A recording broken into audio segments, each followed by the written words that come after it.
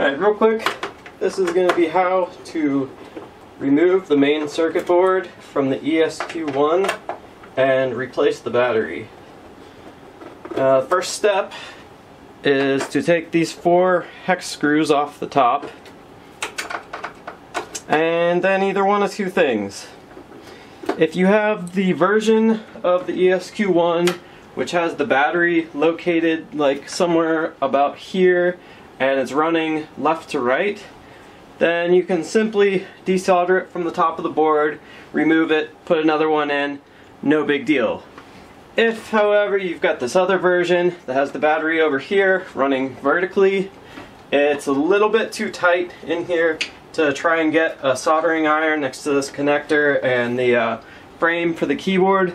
So, what I recommend to do, if you have this version, is first screw the cover back on the top panel, and this is how to remove the main board. So what you'll do first is flip this thing over, and you need to remove the screws holding the keyboard in place. So first you'll remove these 4 screws here, here, here, and here, and then once you've got those out, I recommend you flip the keyboard over. You'll be removing these, 6 screws here, here, here, there, and there. But before you remove these screws, I recommend you flip the keyboard over, at least for the last few of them. Hang it off the edge of your workbench and then go from underneath. And that's just so that you're not bearing the entire weight of the keyboard on just 1 or 2 screws and on the plastic posts that the keyboard's mounted with.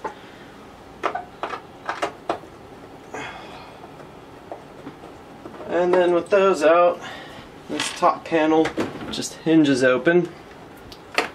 And now we can remove the keyboard. First remove the ribbon cable from the main circuit board, and then this just kind of slides out. There we go. Slide it out to the left and up. Beautiful. Alright, now that we've got that removed, we'll go ahead and remove the other connectors from the main circuit board here. Okay, so you'll also need to come around to the back side, and if you've got a sequencer expansion card, then there's a little cover right here that has to come off. There's 2 screws for that.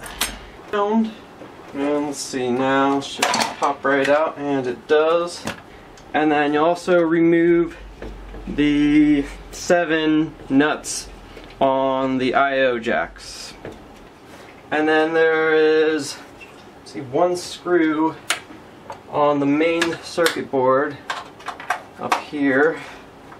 Let's see, are there any others? I think that's it.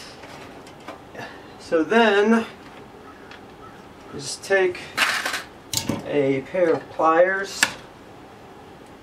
and squeeze in these little plastic clips, and just like that, she's out.